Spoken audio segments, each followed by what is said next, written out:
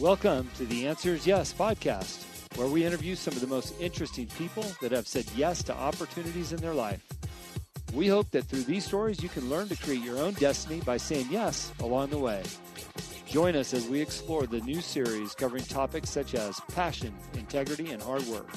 I'm your host, Jim Riley, and I hope you enjoy these interviews as much as I do.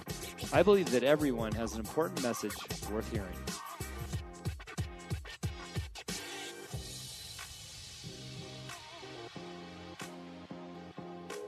This week, we take the gloves off with Dan Dreyer, the CEO of Dixxon Flannels. He talks about how he started a $20 million a year business out of the back of his Scion in the parking lot of his regular day job working as a motorcycle repairman. Have some fun with this. We're heading into the holiday season. If you're looking for some great gift ideas, this is your guy, because by the time you're done listening to this show, you are going to want to support him, his family, and his journey into creating the best flannels in the marketplace. Hello, and welcome to the Answers Yes podcast. I'm thrilled to be on the air today with my guest that's on the other line, and that's Danny Dixxon. How are you today, Danny? Oh, man, like I told you earlier, it's just another day trying to make it happen. Thank you so much for having me, man. I'm super excited to be here. Dude, what I'm absolutely blown away by, I follow your social media channel. I love your product, but you guys just posted you were moving into this warehouse, a big warehouse. You can tell us how many square feet in a second, but it was like overnight you moved in, you had the place painted and the offices set up and all kinds of shit going on over there. Like, wow, these guys are fast. There's one thing about me. It just seems like I'm never without a project, and I cannot sleep until it's done, man. So like, I'm like, I like having a million things going all at once, kind of, it's like that. Insanity is my sanity kind of place, It's like that organized chaos kind of spot that you kind of tend to become to love, like as an entrepreneur, Yeah. And we were completely shipping out of our old warehouse, like not this last Friday, but the Friday before that, and shipped out a couple thousand packages out of there, cut it off, moved the entire weekend, continued shipping out of the new warehouse by Monday, with a couple of thousand packages going out. And it's, is absolute insanity, but it's holiday season, and it seems like it's the only time we end up making those big moves that make zero sense. Well, kind of the way it goes. You're making the rest of us look like slackers because the pace that you guys moved. I mean, and I'm not. And look, you weren't just hanging pictures on the wall. You guys were painting murals and stuff. Like, you had some big projects going on in that move. Oh yeah, man. There's one thing. It's like, and what I really try to go for in our working places is to keep everyone inspired. And a lot of what we do is creative, but then also, for a warehouse staff and everything, when they feel like it's such a, a super rad place to work at, like they don't mind being there for so many hours. They don't mind, really getting everything done, and they feel like they're a part of it and everything. And it's really cool to include them in that. So when we moved into the new place, it was like, I had to have like my graffiti guys come in and make it feel like home. And get all the murals up there and really, make it a personal space already. So we weren't just shipping out of 4 blank walls, and that just feeds it, So, and then of course, while we're doing it, we also, furnished the place and got crazy with the flooring and everything else so that and that's all, to be honest with you, is just a temporary spot while all the rest gets built out. Yeah. So it's, we're pretty much living in an open construction zone right now, but the warehouse is completely, moving. So it's good. Well, if you're listening to the show and you're like me, you need some kind of visual to look at while we're talking, you can go to Dixxon_flannel_CO for the Instagram page. You can see some of this stuff that we're talking about. And Danny's got his own page. But Danny, I love your product, dude. I've been in Dixxon Flannels for about a year. My wife bought me my first one last year for Christmas. Didn't know much about the brand till she got it for me, and I just fell in love with it. And since I've been a good customer. I would love to hear your story, maybe where you grew up at and, maybe some of your first jobs and how you ultimately landed on your own business and got that whole thing started. Oh yeah, absolutely, man. It's funny because the best part about entrepreneurs, and I love meeting other entrepreneurs and stuff, because hearing those stories, and they're always so different. And so it's like, it's inspiring, because when you have a podcast with like someone like yourselves, you're putting this thing out, and with all these stories that people get to be like, hey, I was from that same place, or I was like that in a different way. And I remember as I was looking for something I was supposed to be doing, or I felt like I was supposed to be doing 10, 15 years ago. I couldn't find those resources. And it's so awesome that people are out there making that happen, like you today. Yeah. So I love to share the story, So I'm from Orange County, California. So currently all of our operations for Dixxon, we're all based now out of Arizona. So we're in Tempe, Arizona. But I am from Orange County, born and raised in Anaheim, California. Grew up with, just a very, very normal, I would say, like a kind of blue collar family. And my parents were really young when they had me. They're 20, 21. So I grew up in a, pretty normal house. There was, it's not like there was a rough upbringing or anything, but they were very young. So we didn't come from a lot. So went to school there for the most part, moved to South Orange County by the time I was in high school.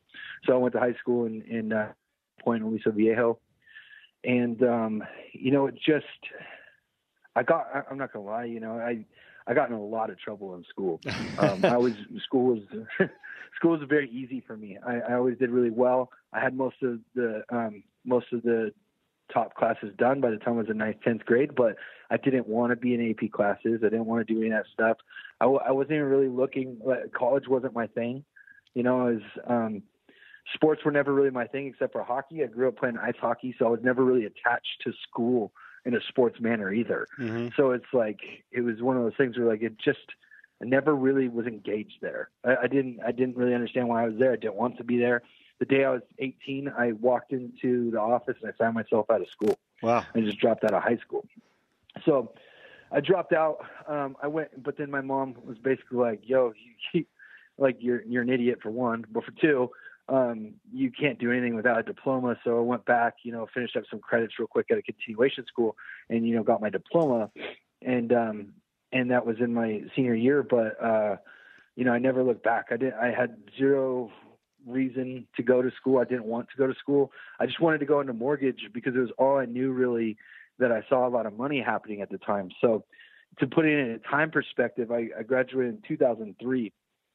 So I'm watching my mom, her life is changing and she's in selling title insurance. And so I'm watching these mortgage guys that are young and they're making a ton of money. Things are on the rise.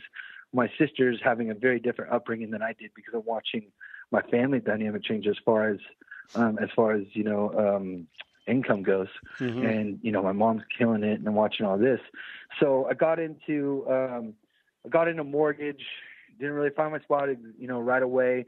I was working for a title insurance company, went through escrow, did all that kind of stuff. And I think that was the first time where I really got a taste of like the fact that I like sales and I like to see how, what made people tick. I like the marketing aspects. I really dug that. However, same kind of reasons that I didn't like high school. I didn't want to wear a tie and I hated having rules.